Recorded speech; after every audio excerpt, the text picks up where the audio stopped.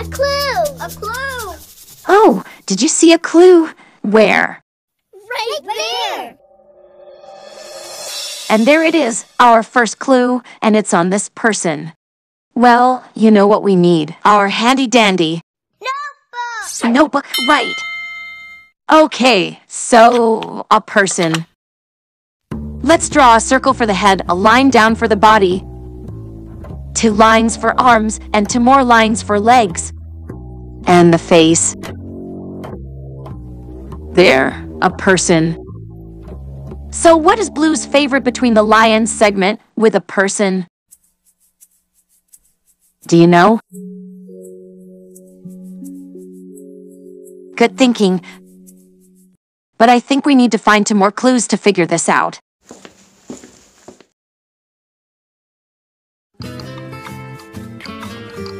Huh? I wonder what Blue's favorite between the lion segment is. A clue!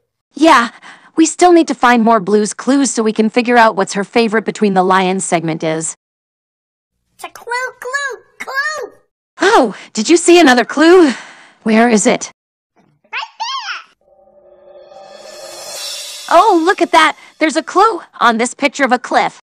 We need to put this clue in our handy-dandy notebook, right. Okay, so a cliff.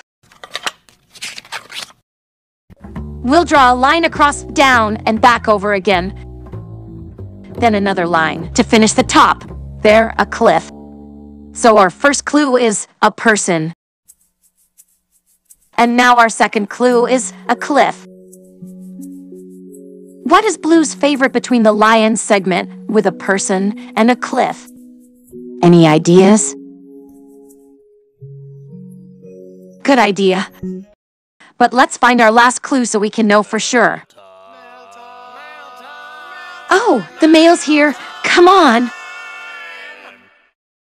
Here's the mail, it never fails. It makes me wanna wag my tail. When it comes, I wanna wail. Mail!